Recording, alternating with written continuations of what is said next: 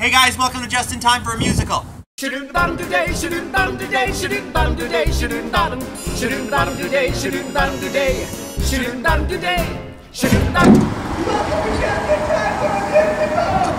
guys, how's it going?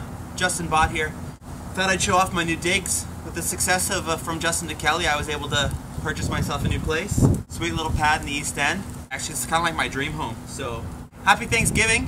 Did you eat lots of turkey, chicken, stuffing, potatoes, carrots, pecans? Do you guys like my view?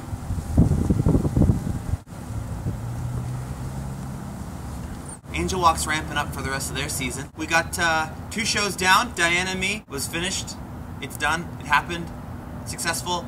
From Justin to Kelly was awesome because I was in it. Ordinary Days is on its way. I'm going to be leaving on a jet plane, heading to Winnipeg on the 5th. We'll be back November 29th, December 9th. Get your tickets, www.ca, and don't forget that those tickets are way cheaper if you get a subscription. Get a subscription before Halloween, because that's when they stop being awesome cheap. Then, when you go see Villains and Vixens, it's going to be less money to see that show if you have a subscription.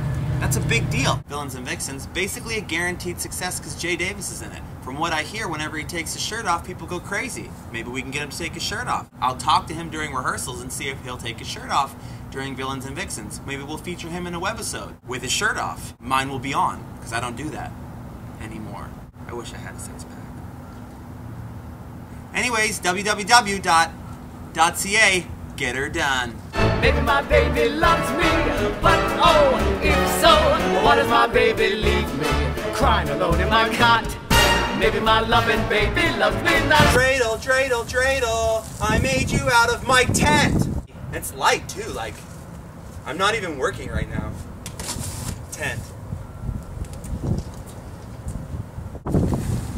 See ya.